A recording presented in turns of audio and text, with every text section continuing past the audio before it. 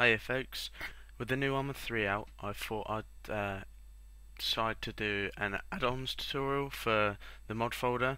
Simple and easy, and hope to get this done quick. So first of all, go to your internet browser, type at the top here, armaholic.com.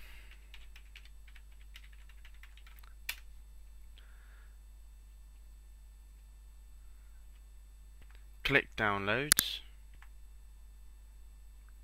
Arma 3. Now if you go to add-ons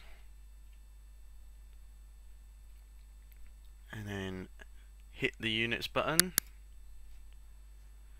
right, scroll down. Today I'm going to install the Arc NATO Offensive Mods UK pack.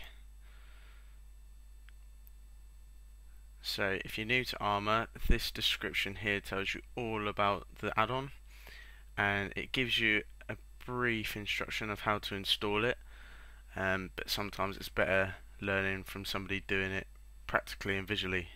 So you have two download links. If you try one, doesn't work, try the other, and then if you click on it, save it to your desktop or wherever you want to save your add-ons to. So I'm going to save it to my desktop and then wait for it to install. Right, so now that's downloaded, click your open folder and find where you downloaded it. So on here, it's just down here for me. So what you want to do, you want to right click and 7-zip or WinZip and extract the file. Either one, it does the same thing. So press OK and it will just download it here. Now it will give you another little folder just here, so you want to open that. Right, now here we go.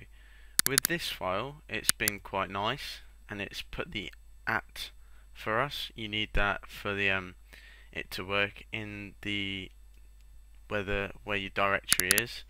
So right here, if it hasn't got any of this saying add-ons, you need to create a folder saying add-ons and then put the mod in there. But as it's all done for us, don't worry about that. So what you do, you cut the file or copy, whichever you fancy, come out of that. Now you want to go to your computer, your local disk C drive.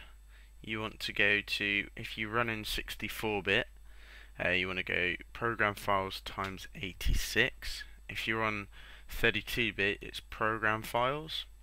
So I'm 64-bit, so times 86.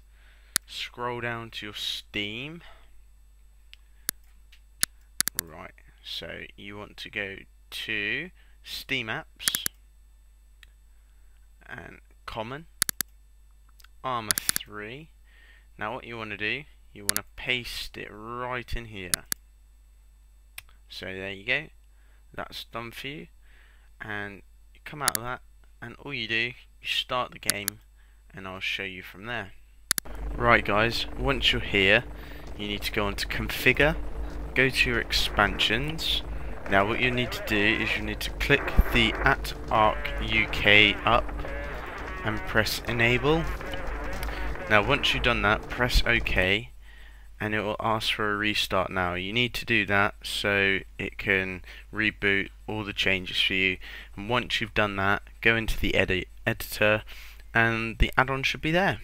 Okay, nice talking to you guys, hope I've helped you, and any comments put down in the comments box and press that subscribe button if you think it's made a difference. Cool, cheers guys.